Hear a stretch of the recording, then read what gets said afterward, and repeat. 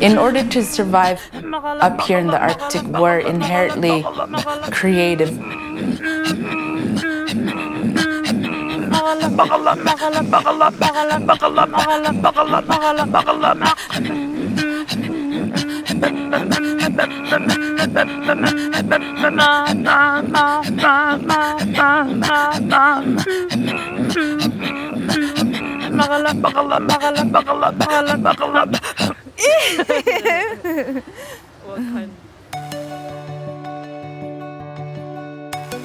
I grew up with my mother sewing all my life.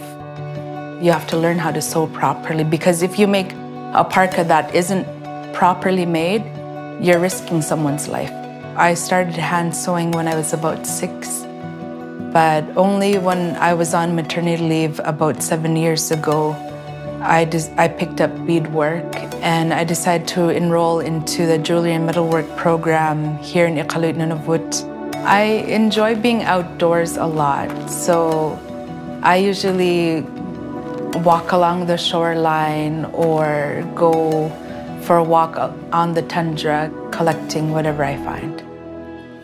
I work with all natural material. I don't work with anything synthetic. I get bones from every animal, seal skin, caribou fur, anything I could get my hands on. We have to use every piece of the animal to respect it, sacrificing its life to provide for us. I would say the internet is the major reason why I'm successful in my visual arts. On Instagram, my handle is inuk.barbie. I have a hashtag InukBarbieDesigns. My work sells out within minutes as soon as I post.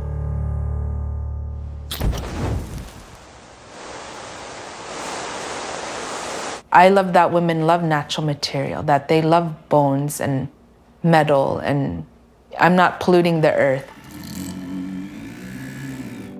My goal is to conduct art therapy. I'd like to be able to give back to the community and talk about grief, talk about sadness, but also provide tools and support for people to move forward in their lives and live the best life we could. What I would like to see is more video conferences, because traveling is really expensive in the Arctic. It would make sense to have online services with each other, like even group counseling or one-on-one counseling, healing ourselves, healing our communities.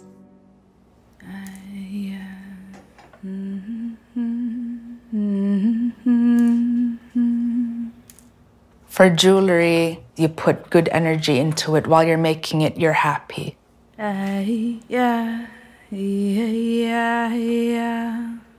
You're at peace. You're practicing mindfulness. You're taking your time.